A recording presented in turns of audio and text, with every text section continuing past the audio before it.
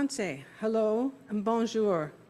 We acknowledge that the land on which we gather is a traditional meeting ground and home for many Indigenous peoples, including Cree, Saulteaux, Blackfoot, Métis, and Nakota Sioux. We are grateful for the traditional knowledge keepers and elders who are with us today, those who have gone before us, and the youth who inspire us. A tradition that dates back centuries, land recognition now calls us to acknowledge that we are Treaty 6 people, to remember our responsibility, to deepen our understanding of the treaty, to participate in and support the ongoing process of truth, reconciliation, and healing. Bienvenue, Tawau. Welcome to Westwood, everyone. A special welcome this morning to those who are first-time visitors or consider themselves newcomers or who are returning after an extended absence. Westwood is a compassionate Unitarian Universalist community where you're welcome to explore your spiritual beliefs and decide for yourself what they may or may not be. Where you're welcome regardless of your gender, who you love, your wealth, or your education. Where reverence for the earth and belief in the dignity of every person inform our ethics.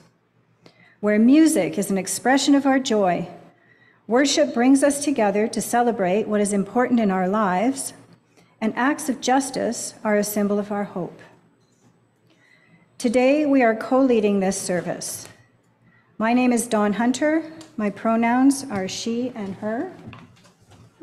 And my name is Pamela Bunge, and my pronouns are also she and her, and we are glad you joined us here today. And I'm glad you joined me here today, Pamela. Our speaker this morning is Justiin Pritchard, who will be talking about, in general terms, and sharing his personal exploration of mindfulness, non-duality, and spiritual awakening. Steve Bell is our musician, and I don't know if David's here to make coffee for us today or not, but if he is, it's a blessing. Oh, there he is. Hi, David. And our tech team is Hannah, Brenda, and Bill. After the service, we invite all of you to visit, chat, and discuss any questions you may have. To receive information about our upcoming services and events, please sign the guest book, if you haven't done so already, on the table at the back, and include your email address. You can also sign up to receive the e-newsletter on our website. Our opening words were written by Lisa Keynes from her book, For the Love of Everything. Body. What you think you are is not true. If you think that you are a good person, a bad person, a right person, or wrong person, all of that is not true. There might be a description of the body in that the body might have done something bad or good, but it is not a truth in any way. Language is in comparisons. So there can only be comparisons, so it cannot actually be true. What we have taken ourselves to be is the description of the body, whereas the description of the body is just something that is used in order to communicate. Doing something bad, or forgetting something, or even being a peaceful person is not an actual reality. Even if you were a peaceful person in comparison to the Dalai Lama, you might find out that you are not. No language can be true. Yet we spend most of our time living in this mental reality, this idea of ourselves. This mistake of believing that you are a somebody inside the body and a description of the body has become an energetic experience. It really feels like you are inside a body and controlling the body and making the body's reality real, and that you are somebody separately walking through life in time. You think that you are the past actions and future actions, things that have done and things that you have done and things that you are going to do. It feels like thinking and action is coming from inside the body, but really the body is empty. Absolutely empty. This emptiness is continually being covered up by a dream of being a someone in time. This idea makes this, or what is actually happening, to be seen through a lens or a veil. It is not you as a separate entity. It's you as a separate entity interpreting what is happening with all your past and future experiences. What is then not seen as it is, but rather it is seen through a film or veil of you. You are not the body, and you are not the story, but rather the body and its stories are arising in this. Hearing this may begin to loosen that focus on me, me, me in time, and that energetic contradiction of a me in a storyland.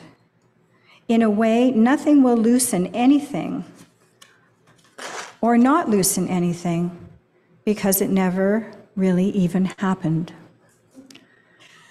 So I was given this, yes, right? I was given these words from Justin, and I printed them off at work, and I put it beside my computer.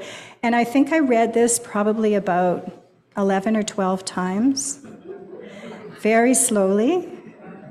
And after every sentence, I just kind of slowly thought. And after a while, it did have a really interesting effect. I started to feel a sensation, a sense of lightness, and a bit of an openness. My mind felt a little bit more relaxed. So if anybody wants a copy of this, let me know, and I can send it to you.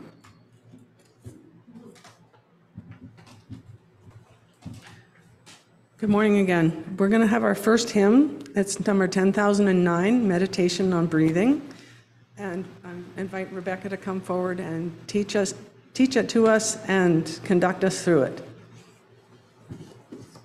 So the words will be up here. It's a 3-part harmony piece of music. I can go get some hymn books if some people would like a hymn book. Okay, so the first part is, I'm just going to do the one note. Okay, is it breathe in first?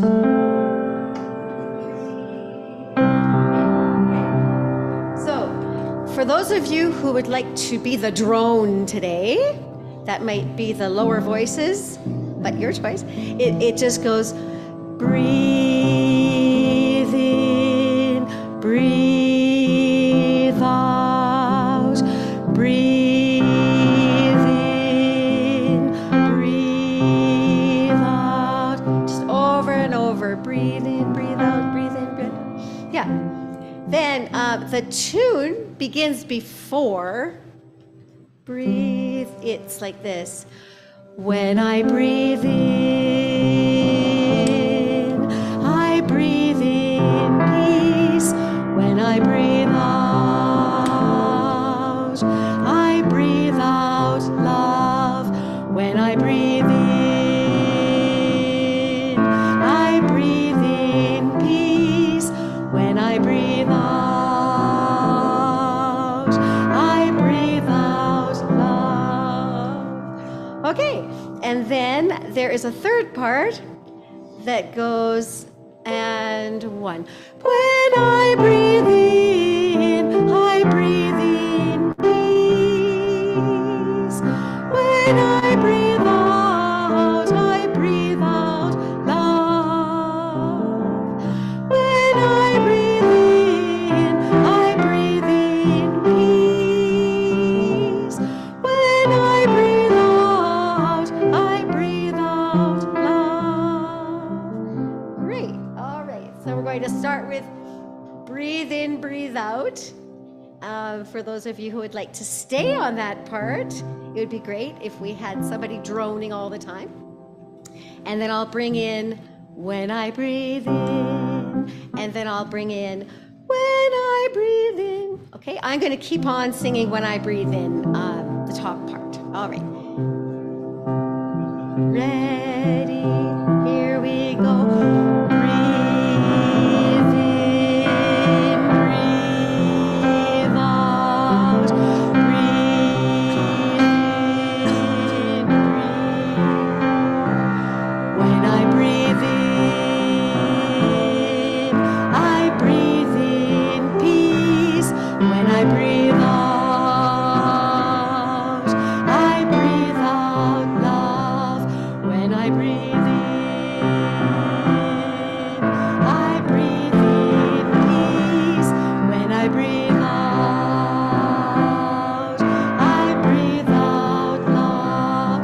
When I breathe in, I breathe in peace. When I breathe out, I breathe out love. When I breathe in, I breathe in peace. When I breathe out, I breathe out love. When I breathe in, I breathe in peace. When I breathe out, I breathe out love. Breathe in, breathe out. Breathe in, breathe out.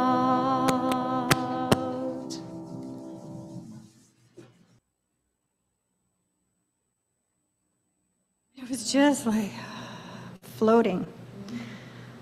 Okay, so candles of joy and concern. Edda's favorite thing. Candles of Joy and Concern is a moment in our week that gives us the opportunity to hear and express something important that is going on in our lives and the lives of those around us, to celebrate what brings us joy, and to share what is weighing on our hearts.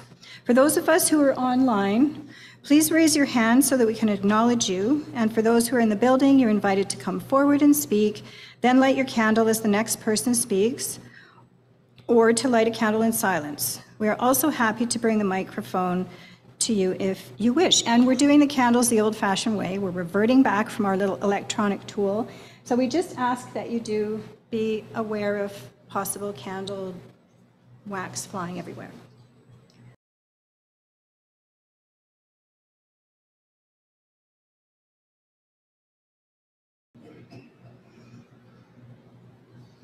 And now we light one final candle for all those joys and concerns that remain unexpressed in our hearts.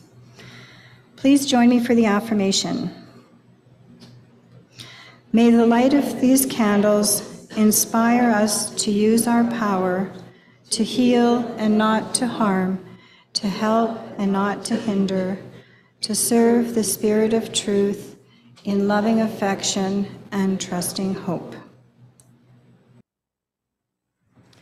Each week, during our Sunday service, we take a few minutes to acknowledge the gifts we both bring to and receive from this compassionate community. Gifts of talent, time, and treasure. Today, we're blessed with the musical talent of Steve Bell, as well as the gifts of time and service from those who plan, greet, coordinate our sound and video systems, and clean up after. If you wish to make a gift of treasure, the information for doing so is on the right hand of this slide.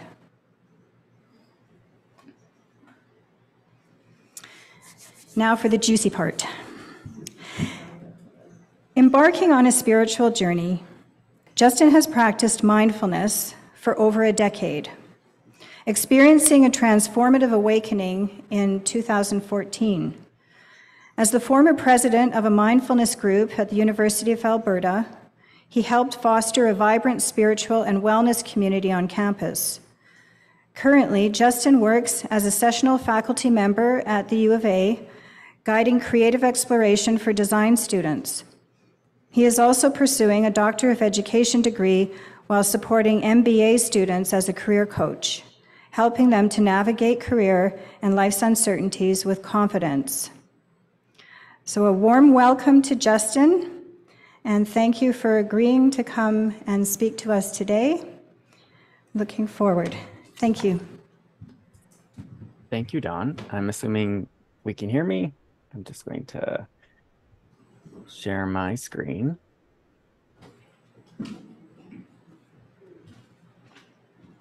And let me present. Oh, give me a sec.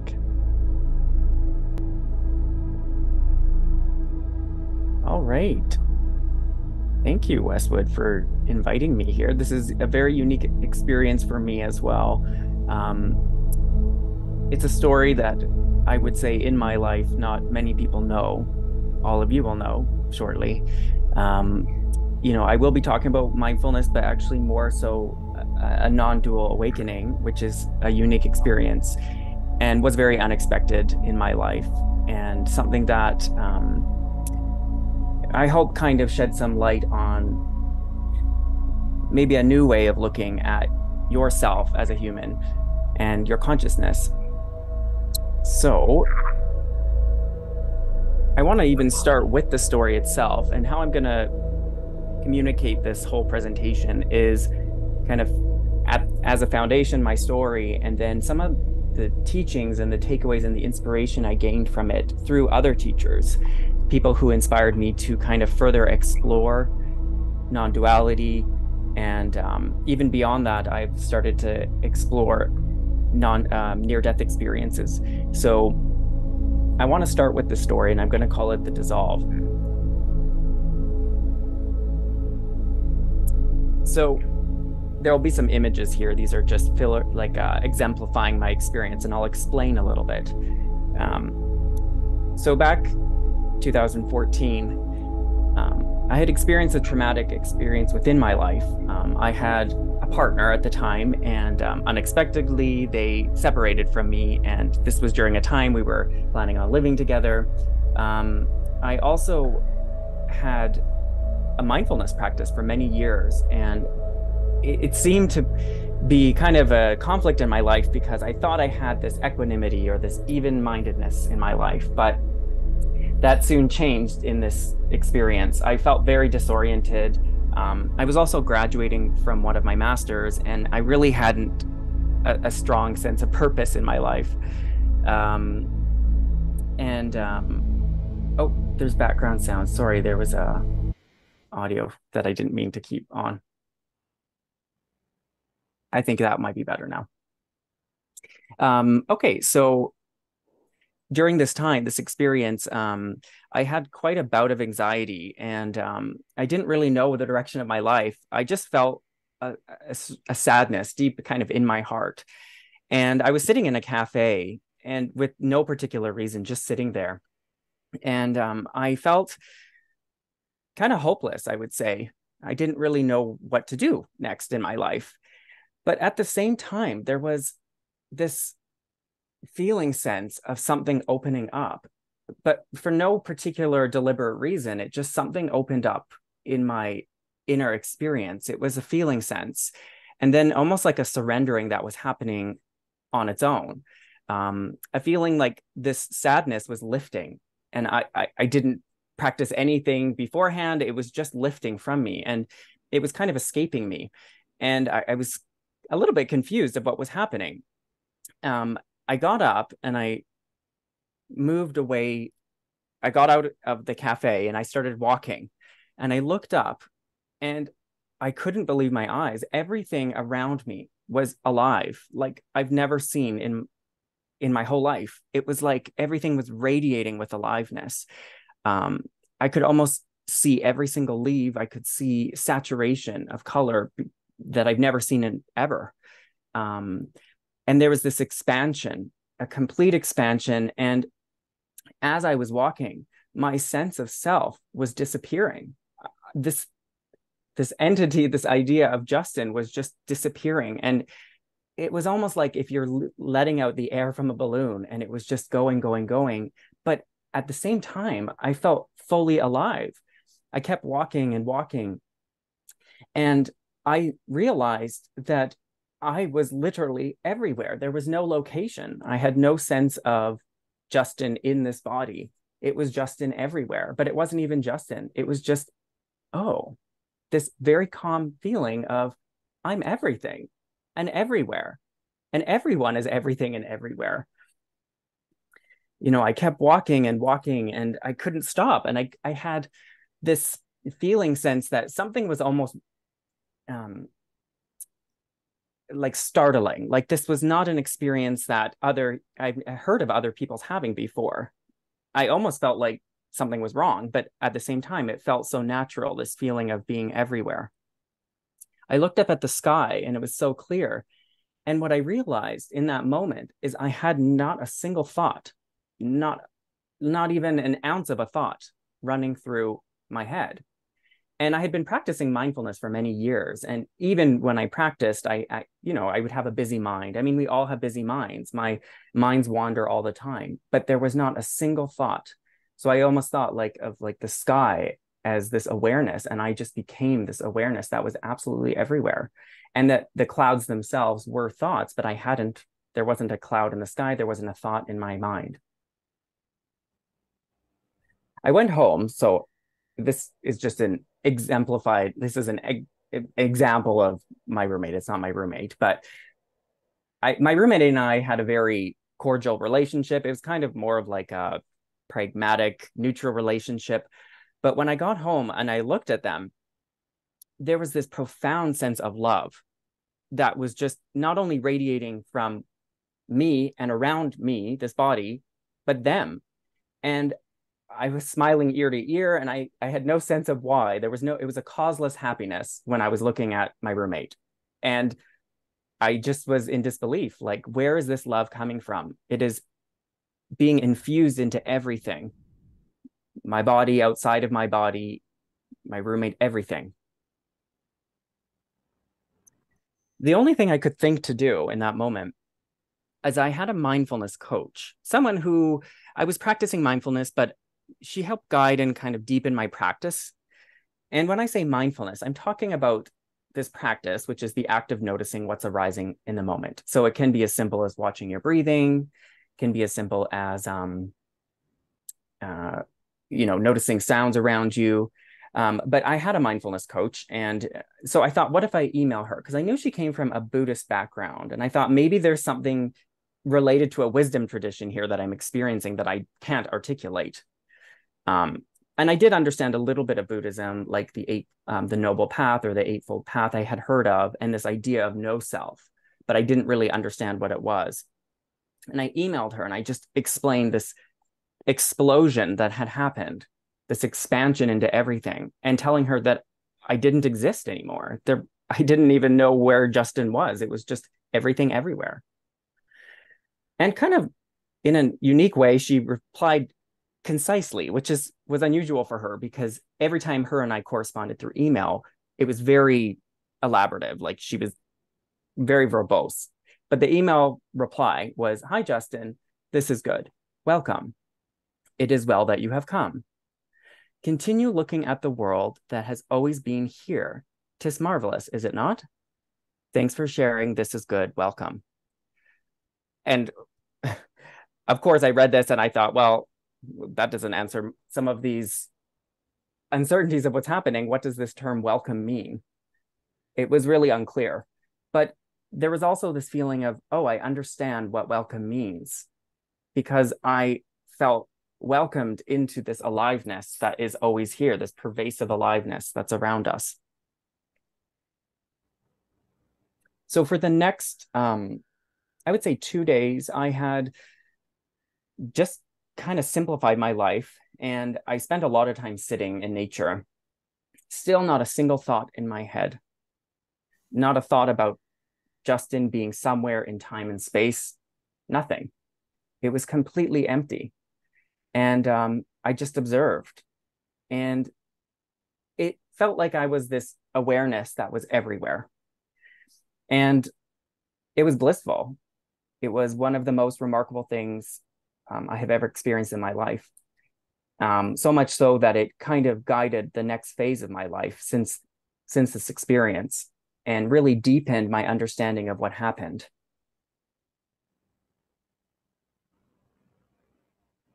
And this is just something to think about for yourself.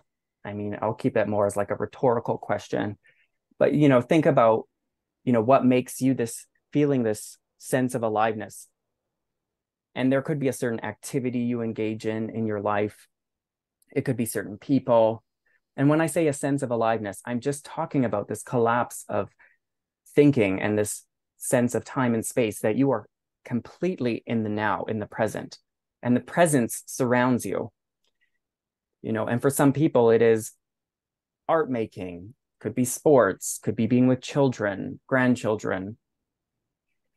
But what if I was to say that that sense of aliveness is available at any moment, and it doesn't require any activity particularly? That you can feel that aliveness right here, right now, and ongoingly. And that's kind of what I want to talk about. So, non-duality. Now, for many people, they have probably never heard this term before. I had never heard of it either. I had someone in my life, he had written a book, actually. He was also a coach, kind of teaching around mindfulness and whatnot. And I had a session with him kind of after this experience, and I had explained it. And he brought up the term non-duality because he had also an experience where he had a collapse of thinking, where all his thoughts kind of disappeared. And he told me to look into non-duality. He didn't explain it to me. He just said, look into it. And he gave a few teachers in the area. And he said that some of the teachings come from wisdom traditions, but to only listen to teachings that resonated, because there were many people who talk about non-duality, but only pay attention to the ones that resonate. So before I kind of talk about some of those people and what they have to say about this, what do I mean by the term non-duality? So non-duality really means not two. Or if we think about non-duality as non-dual awareness, an awareness, because I keep using this term awareness, a non-dual awareness is the state of consciousness where the distinction between the observer, so the I, the sense of I, and the observed, whatever I'm observing, dissolves. And it leads to a profound sense of unity and interconnectedness with all of existence. And that definition very much resonates for me because that was my direct experience. There was no subject and object. It was just one thing. Now, like I said earlier, there was a lot of inspiration after this moment because I went on a deep dive, I would say. I would call it a deep dive. And each one of these people made a mark in my life. And this isn't even all the influencers. There are many more. But I read many books, watched many videos, listened to many audio teachings from each one of these people to really kind of start to situate this experience I have and to make sense of it. Now, kind of preparing for this presentation was interesting because it's been years since some of these names have made a mark on my life, but I was able to kind of rekindle some of my interest in some of these teachers. And some of them are actual formal non-dual teachers. Some of them come from Buddhist tradition, which is different, but they also made a mark in my life. And some are more secular. Now, this is kind of a strange image. I just blurred out a bunch of it because it's actually my email. At the time in my life, I had a busy life because I had to finish my master's. I was working a lot. So my journal was to literally email myself. And if I zoom in here, you'll see I emailed myself in a short period of time 50 times explaining this experience to myself and some of these teachers' teachings to better understand how I was making sense of this kind of spiritual experience, I would call it. And some of these emails were just pure free writing, kind of pages and pages and pages of thoughts. And the reason why I mention this, there's a reason why I'm mentioning this. Alongside this slide, this is just a screen capture of all these files on my computer that I went back to recently. I kind of had to study myself a little bit to prepare for this because it's been a while since I kind of re-examined the topic. But half of these are just videos, pictures, audios. Some of them are on the right side is actually images or visual metaphors that help me understand the topic. So I screen captures different images or people describing images that made me understand non-duality better. So as I was preparing for this, I had to go back and almost examine all of that again and really pull out who are some of the key players, the key influencers within my life. And I want to talk a little bit about what they have to say about the topic, because I don't claim to be a spiritual teacher, and nor am I trying to be a spiritual teacher. I don't feel my role in this life. But I want to highlight some of their kind of key concepts, and hopefully you can take something away from them as well. So I'm going to be talking about these different bullet points that come from some of the teachings. So I'm not going to talk about the slide in detail right now, but I'll use this as kind of like a chapter slide that I'll go point by point. And I'm going to talk about it in relation to this concept of non-duality. And it says here, there can be an experiential recognition. And this is very important, this terminology, experiential recognition. This is not an intellectualization, like meaning we can sort of make sense of what I'm going to be talking about, but truly it's something experiential. And we may have all encountered some of these experiences within our life and recognize what I'm going to be talking about. And that's where the true understanding of non-duality is. And at one point, I'll share a little bit about some practices that anyone can do to kind of move towards that non-dual awareness, even though there will be a disclaimer around that. Okay, so the first point, now. So one of the main people, and still today, and their name in my mind is like a mantra, actually, Gary Weber. And in this video on YouTube, he's talking to Rich Doyle, who's a professor. And Gary is a PhD. He was a scientist. He led a very elaborate career. And he also practiced Zen meditation for many, many decades, actually, not even years, decades. And in one moment, he had a similar experience where the leaf turned, where he was doing a pose, a yoga pose, and thoughts disappeared and never returned for him. And he does a lot of teachings now, kind of a merge between kind of a more secular view of the topic and bringing back some of the wisdom tradition topics too. In this video, there's just a few things I'm going to read as it relates to this idea of now. That's what the video is called. So Gary says, the now is much more pregnant and powerful than the intersection between the past and the future. And in another part of the video, Rich says, there can be no issues in the now. And Gary says, the brain loves the now. It's such a sweet yes space. And you may have experienced this directly. Again, that experiential recognition, when you're completely immersed into what's happening, that no overlay of a story can make the situation better, but you are so immersed into now that it is a yes space. It's this yes now feels right. And for Gary, now is all he experiences. There is no sense of a past or a future. That is kind of an illusion in a way. It's a story. But really all that there is now. Now, Gary, he has a blog and he's getting a bit older now. And I'm not sure how much he's doing teachings, to be honest with you. He does have a YouTube channel and you can look at some of his older videos. His blog is great because he brings in here, actually, he's talking about neuroscience, the default mode network, and how a certain network in the brain creates the sense of time and space. And that there's another part of the brain that creates a sense of I as a solid separate entity. And that if that network can be deactivated, there can be just a pure sense of being present. Not even the idea of being present, that you are, it's just all there is presence. And that this presence, if you become it and expand into it, that there isn't a solid separate self. So I'm just sharing this screenshot because still today I connect with a lot of his blog entries and whatnot. Happiness Beyond Thought.blogspot. Now, sticking with this idea of now. Lisa can. So this was from the reading earlier. Dawn had had read that out. I had shared the reading. This is from her book, where that reading was. She's also has a remarkable story, and to this day, she does many live sessions where she talks about kind of non-duality and the human experience. And this video, it's called The Empty View. So she says, you don't need to be in the now. You are the now.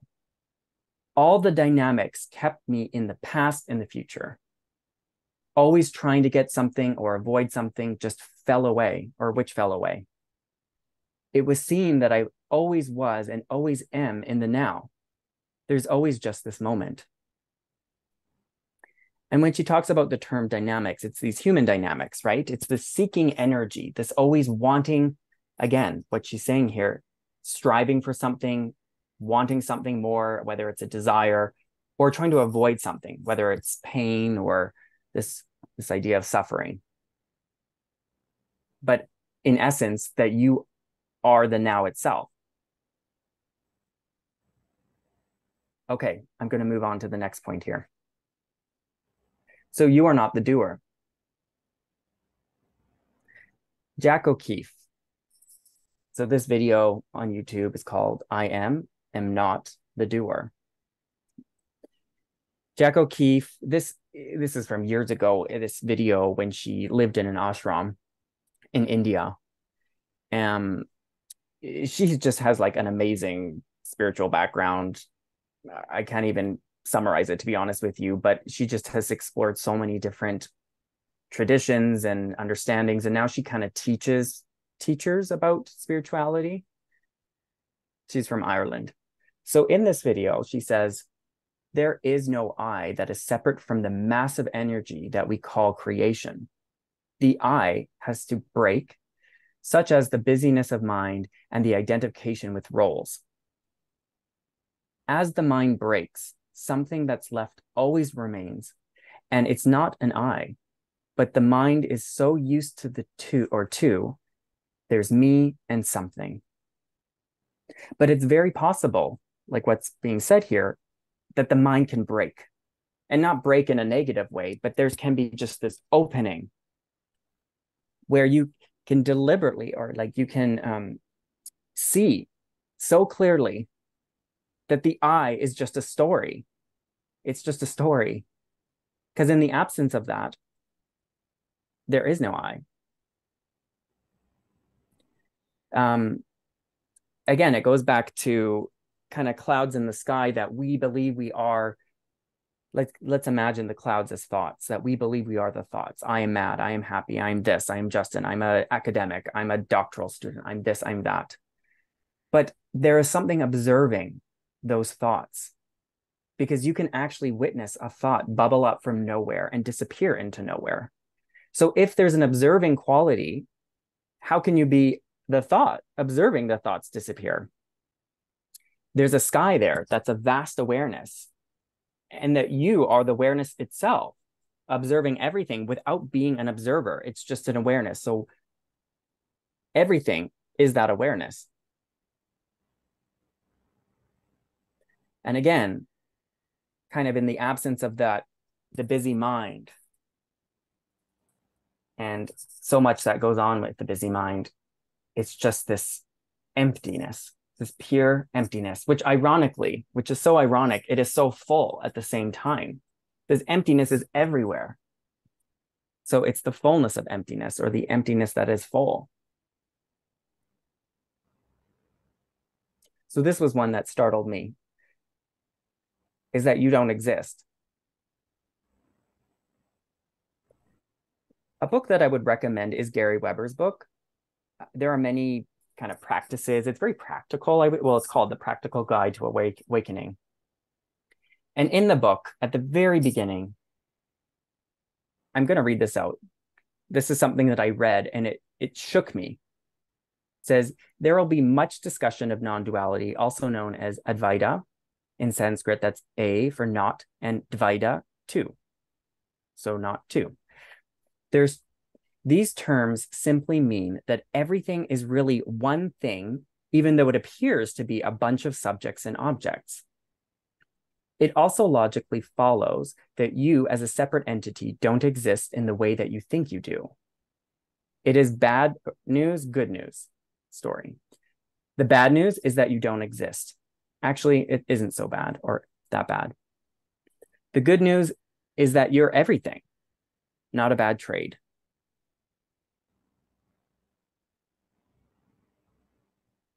So Gary Weber, he was inspired by Ramana Maharshi. Maybe some of you know of Ramana Maharshi, who follows Advaita Vedanta. That's the kind of more traditional view of non-duality. So many teachings from Ramana Maharshi. So when we're talking about you don't exist, there's a quote here. What appears and disappears doesn't exist.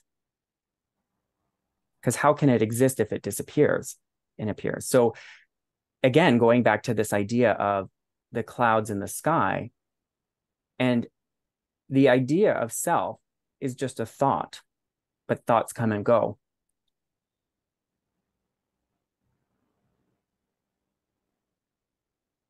Okay, peer functioning.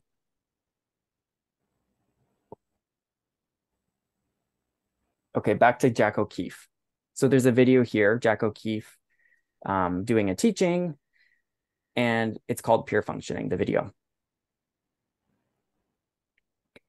So there's something just functioning once the duality pulls away. The rest of it is labeling as a result of conditioned thinking. That's all. Every ego thinks it knows how things should be and should be done. And again, the idea that if thoughts drop away, how would Justin, this body, mind mechanism, how would it function? Well, it will. Because when I had no thoughts, I still was doing the dishes, going for walks, doing my homework. It still happened without the I thought. There were still certain kind of background thoughts that were more kind of planning oriented, and but they didn't have a sense of an I to it. So there's a certain thought that comes up that is I live in time and space and do this and that and have this belief and have that belief, and I must do this in my life and must do that. That falls away. And then pure functioning happens without a doer. So what you are, ... There's a little video clip that I'm going to play. It was done by Jack O'Keefe. I think it's really well done. Up close and personal, suffering happens. When we are distracted by our human experience, we readily believe our minds. We fail to recognize the infinite expanse of our true nature. Lose interest in the stories of your mind. Observe your thoughts and your emotional concerns fade out. The drama of your personal story dissolves as you shift your attention from thinking to stillness. There is peace, rest, and contentment. Be unattached to the world and take your cue from within. Resistance comes. Let it pass. Fear can arise, and it passes also. Your inner true nature is not touched by any of this. From this wider view, nothing is excluded. The prevalence of the whole unified system is at the forefront. You recognize that you are pure consciousness shaped into a human being. Your true nature plays with possibilities and expressions in what you imagine as your personal life. Phenomenal experience is volatile and does not require your attention. Your true nature is changeless and witnesses all experience. Rest in what is natural. Maintain a deep abidance within yourself. Let there be pure seeing without comment. Pure perception is not cluttered by the mind. Let consciousness itself expand and it becomes empty. All concepts disappear. Identify your point of perception. What you are looking for is where you're looking from.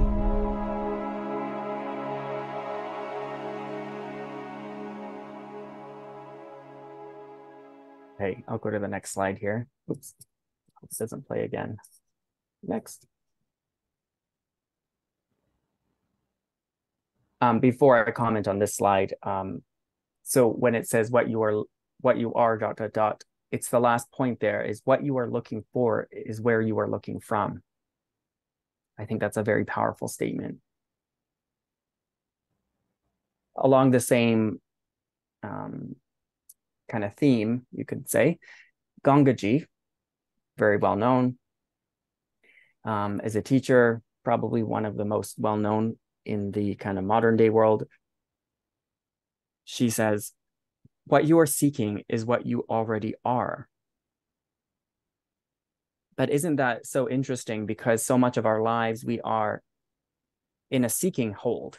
We are kind of like prisoned by the seeking pattern that we have, seeking a better moment, seeking something else, seeking a better life, seeking an awakening, seeking a more spiritual life.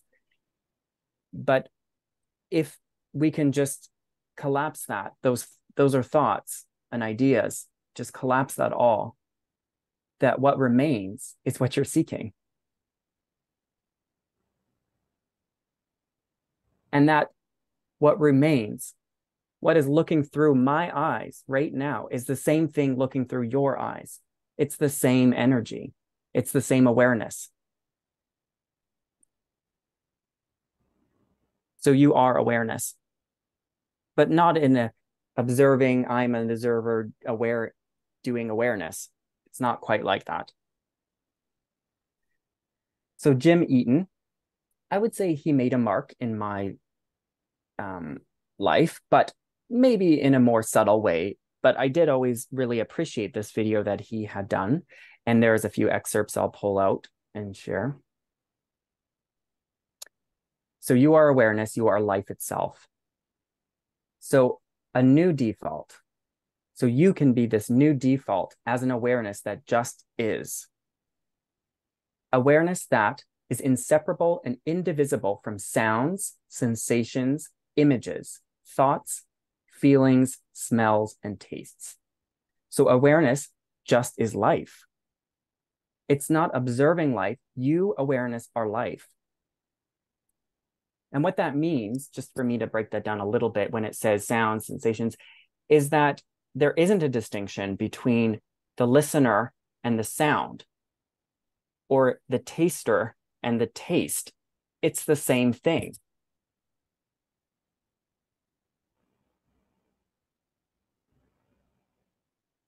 Okay, and this is another very important realization, is that everything is love. So this is the book cover Don Hunter had read from earlier, a chapter. So how this book works is Lisa Cans, she does teachings online and she has followers. And one of her followers, I think what they did was translate some of her teachings. And so really the book is just her teachings that were put into written form. And I think there are different versions, like there's a Spanish version and an English and other languages. So another part of the book, talking about everything is love. So Lisa says, all there is love. Even the act of personal love that thinks and wishes and hopes and longs for love is love. Everything is love. This is not just you experiencing life or you loving everything. As the me dissolves, you will see that everything has always been love. Everything is an act of love. Everything is love manifesting as nothing. All of this is an absolute love affair.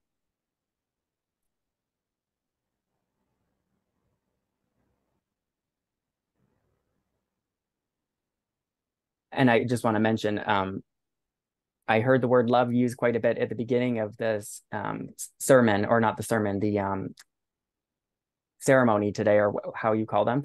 And I thought every time I heard the word love, I feel like in all the wisdom traditions and beliefs, love always comes up as something that prevails.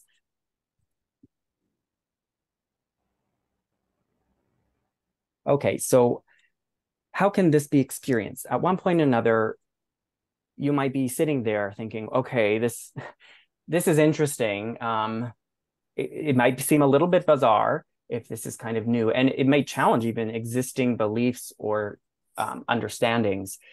But then it might be think, well, Justin had an awakening or some sort of experience. Like how has this happened for others? Now, it's a little bit of an irony. There are some teachers that say there's nothing you can do because there is no doer. So who would be doing the experiencing, or who would be doing the practices, and who would be the one awakening?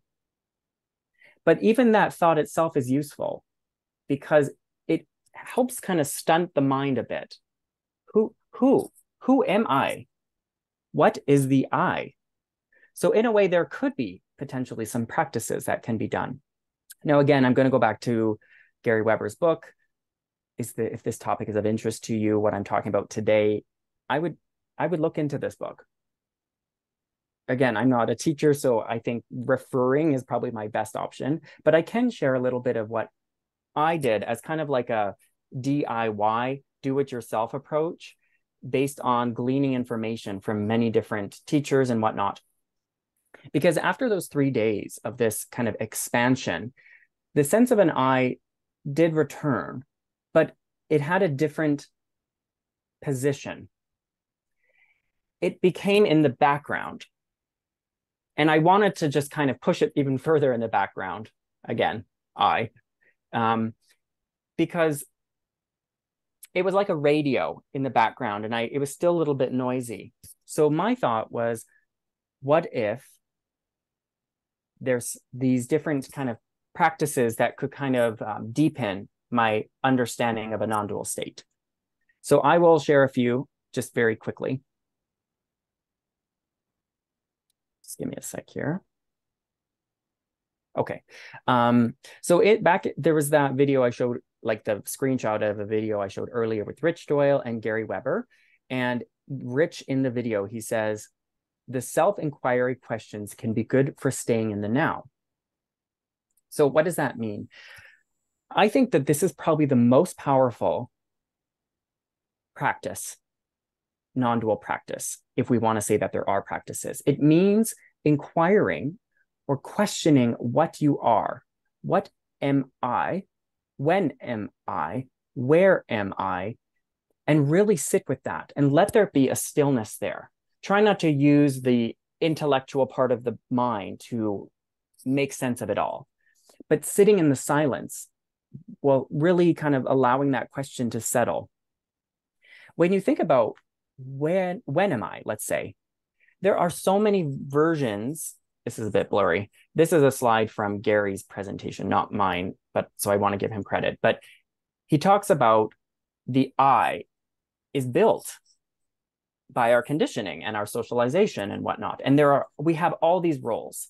So in this case, the I could be, when do they show up? They show up as a poor singer at times, but maybe later on as a good singer or good at math, or they love to party, or there's all these different I's. It's like these ad hoc I's. And we are built up of them. We're not just one. But then how can we be all these different I's? I mean, they are coming and going. Really questioning, when am I, or where am I? Even where am I? Where does the I reside? Is it in the head? Because when I stub my foot, that localization, it seems as though the I is there. But then what I experience is that there can be the feeling of no sense of I. Neti practices. So this means not this, not this, not that, as I believe what it actually means, or not this, not this. So, doing some practices where you say, I am not the body, and really sitting with that in the stillness, or I'm not the mind.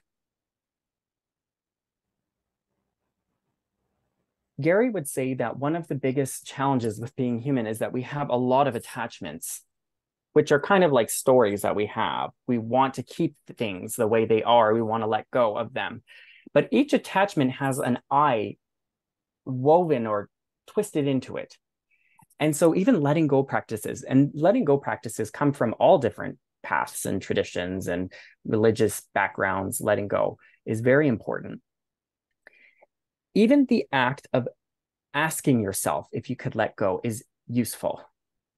It can even do something with the brain, where it can imagine a possibility. So let's say I feel attached to my partner. I can imagine, could I let go of my partner? And there might be a feeling sense of tension or resistance, but sitting with that. And that's where mindfulness is useful, is just sitting with that can be useful. But really asking yourself, can you let go of these strong attachments in your life? Over time, there can be a loosening within. Another useful thing is trying to put your attention to the source of a thought. Like I said earlier, you can actually very subtly notice thoughts kind of pop up and back into nowhere. Mantras are very useful. So something that I used to say a lot is nothing's actually happening right now. There's a lot of motion, but nothing's actually really happening, and that you're not the body and you don't exist. And at first I will say that this might just not make sense, because we as humans are very attached to the body as a thing, separate thing, and that I am the body. Non-labeling. So, being able to, let's say, go for a mindful walk and not trying to label what you're seeing, just observing. And I would say this alone, I don't think, it could lead to a non-dual state. I think self-inquiry is probably more effective, but non-labeling can be very useful to kind of get into that more observing zone, where you're just observing, not labeling this, that, good, bad, right, wrong.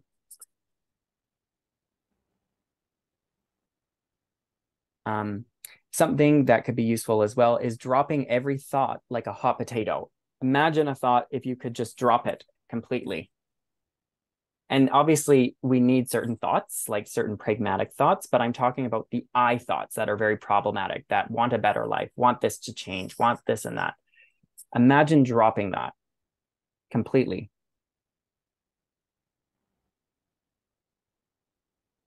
When you go for a walk, or let's say you're doing a prayer or a sitting meditation in silence, try to notice the stillness that is always there, that's always in motion. So there's motion happening, I'm moving, but there's a stillness that is pervasive. It's ubiquitous as well, it's everywhere. And that stillness can deepen. And then obviously, like I've mentioned, is, finding non-dual teachers that can be, that resonate for you. And even if searching in YouTube, non-dual teaching, you'll start to kind of stumble into many, and just like putting it in the background and just listening to it without much regard for trying to attach to it as a belief system. So just one other thing to mention about practices is that I think, like any practice, there needs to be a persistence involved.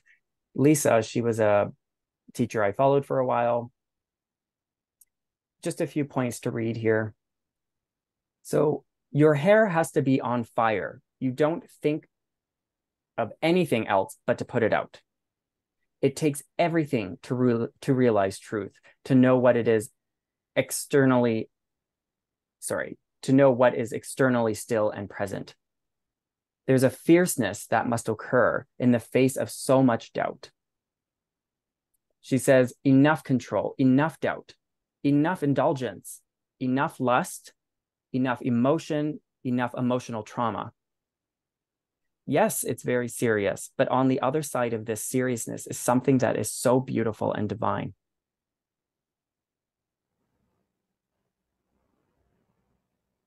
So what about today for me? Going back to kind of my story. So like I said, there is a semblance or a sense of an I, but it is very far in the background.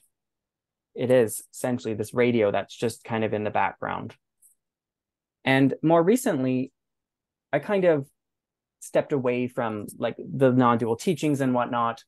Well, I would say that's not more recently. That was kind of over the last few years, just spending my life just being, and not really delving into this too much. But I did stumble into something I want to kind of address kind of at the end here of as my presentation kind of closes off.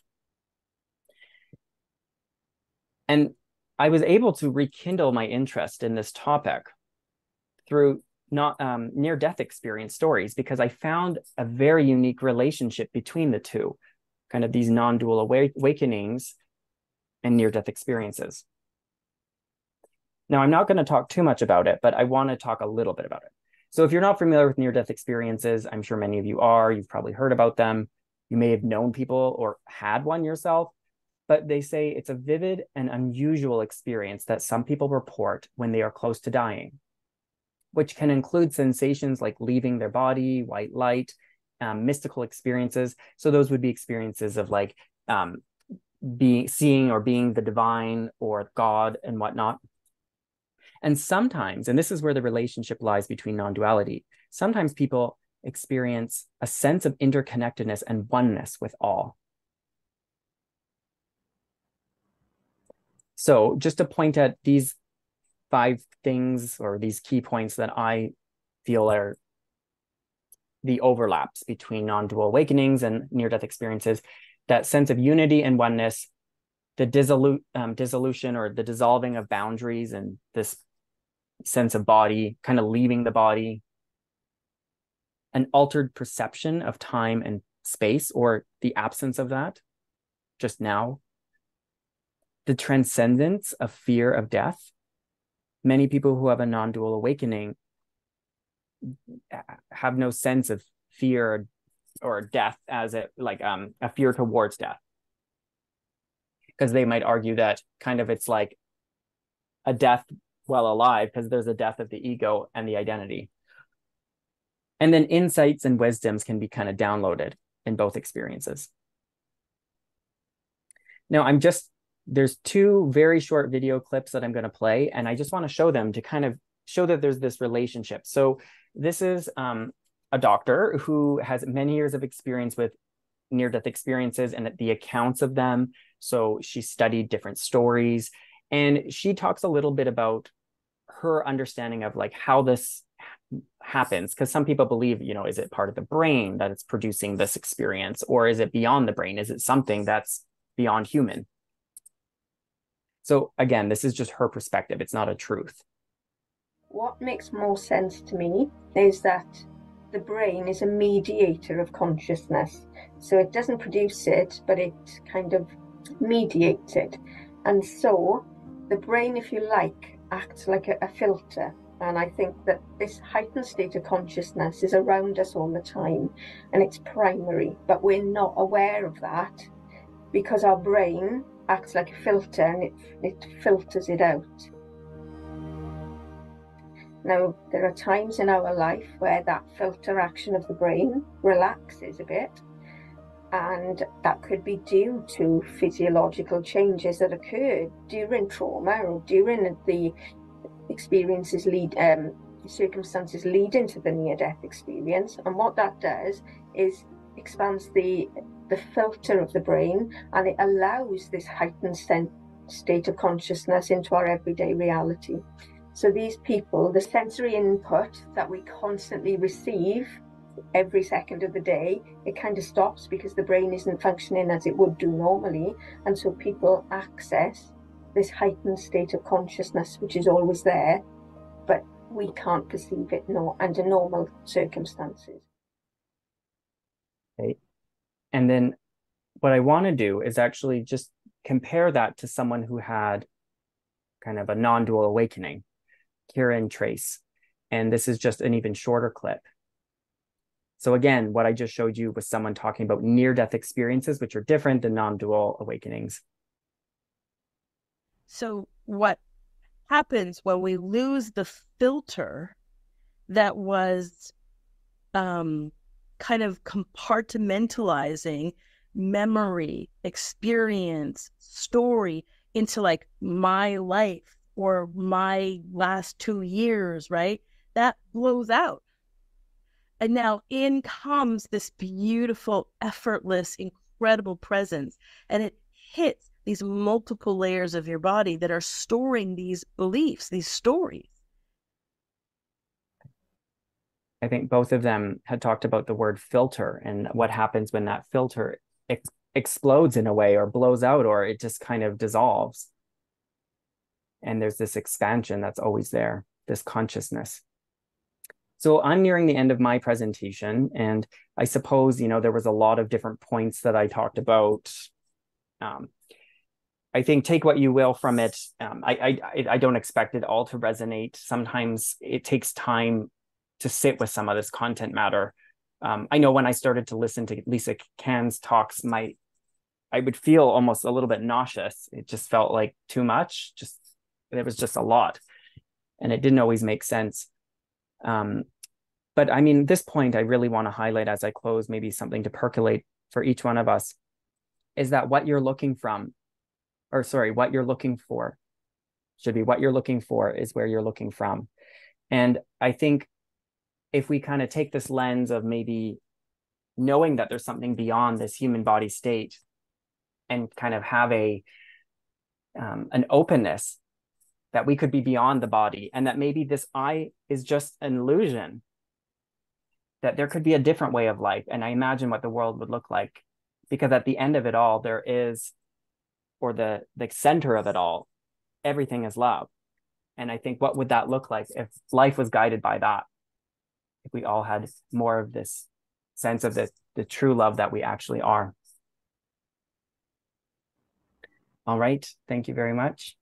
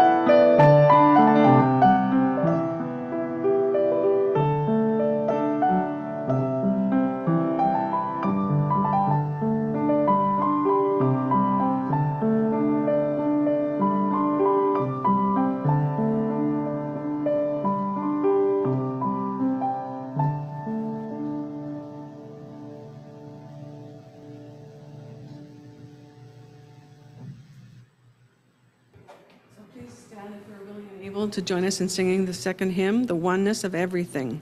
It's 10:52, and it should be up on the slide.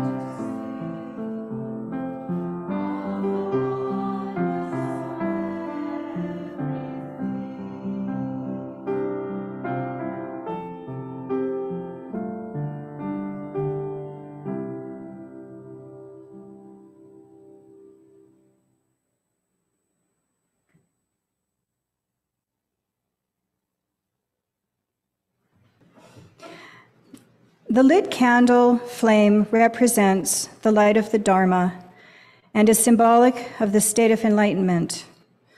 The flame can also represent the impermanence of form. In this way, candles are a bridge between both realities. They are the realm of form, yet also in touch with the infinite, ever-renewing compassion from which all forms arise. The state of enlightenment is not represented by the blowing out of the candle. It is that the candle can finally be extinguished because the sun has arisen and daylight has come. May peace, awareness, intention, laughter, inspiration, and the memory of this flame light the rest of your day.